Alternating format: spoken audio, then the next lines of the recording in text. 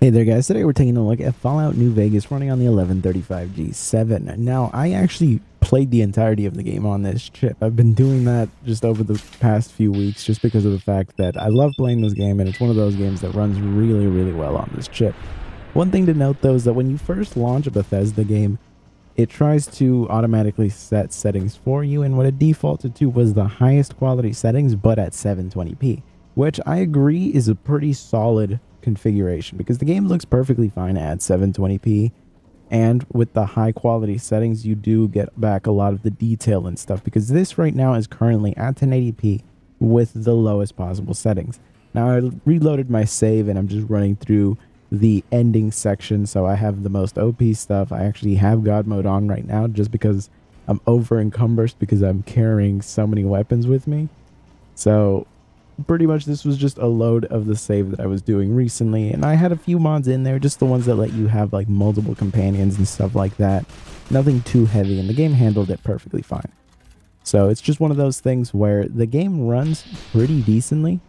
It has a bit of a stutter here and there, but it's only really in the really large areas. In interiors like this, you're not going to really notice any problems or anything like that. You'll see that the 1% lows are kind of low, but that's actually just because of the fact that when you're loading in from one area to the other, it will drop those 1% loads. But you'll see that the averages stay pretty much almost consistently at or near 60.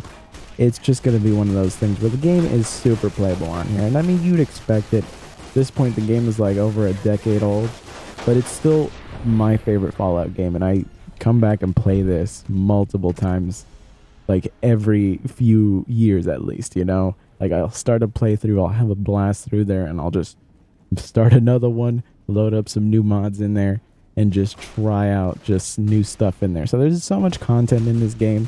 It's such a classic and I love it, and I'm glad that it runs so well on a chip like this. I think these are the kinds of games that really bring out the potential of these low power but very strong CPU, or I guess you could say APU. APU is an AMD term, but really it's become so synonymous with a CPU with like an actually decent GPU paired together.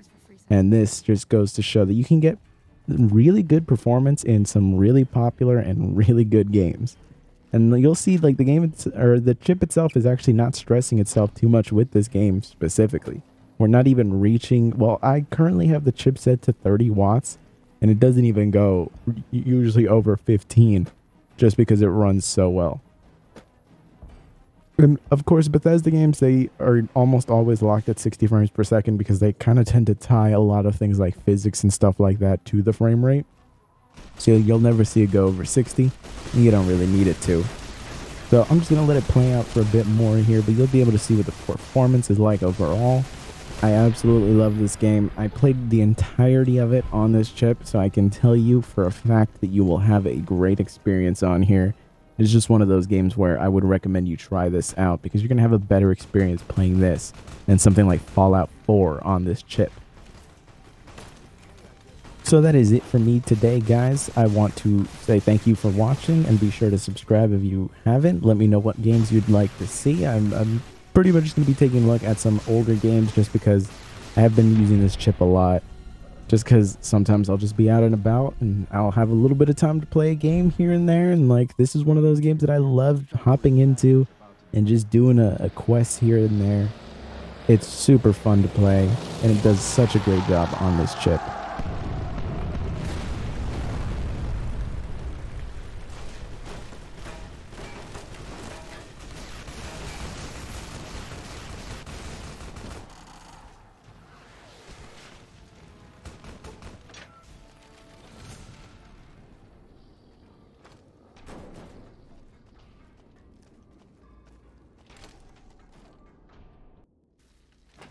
Alpha Squad reporting in.